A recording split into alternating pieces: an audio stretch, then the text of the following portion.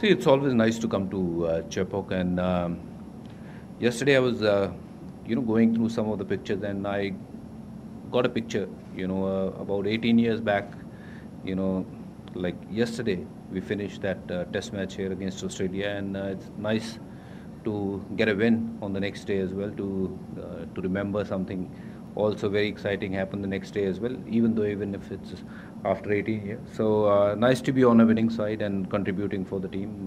Really happy and glad that I could do that. Taking a wicket of Virat and AB de Villiers and Moin, top orders batters, and this is probably is the kind of performance is expected from me.